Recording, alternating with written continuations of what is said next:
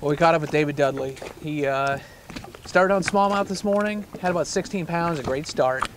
Moved all the way up to the north end to a great big grassy bay, the same one that Scott Martin started on, that he's been catching him on. And watched him for a while, just not a lot of bites, but finally caught a big one, making a nice little cull right here. Was at 16 pounds in the smallmouth, probably gonna give him an extra pound, maybe two, get him up to 17, maybe 18. Really making a good run so far today. Saw before that him and Curtis Richardson fishing really close together. Scott's been fishing here as well. What you have is a huge bay out here.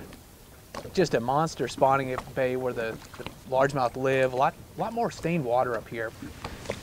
What they're fishing is at the very end of it, it's the last little couple high spots. Basically, it's the main lake point you would consider, or the deep water structure that they have. The fish seem to be grouped up out here. They could be spawning, but more likely it's a transition spot. These fish, when they move into spawn and come back out, it's where they group up. This is their kind of offshore structure. David's been using, even in this tannic water, he's been using a finesse rig, a spinning rod, probably throwing a wacky worm, a little Texas rig, drop shot, something like that, having to work for these fish. We saw Curtis working through here fairly quickly. He's using a bait caster. He's catching a lot of pike, not getting the bass. David caught a small one, finally worked it over, caught that big largemouth.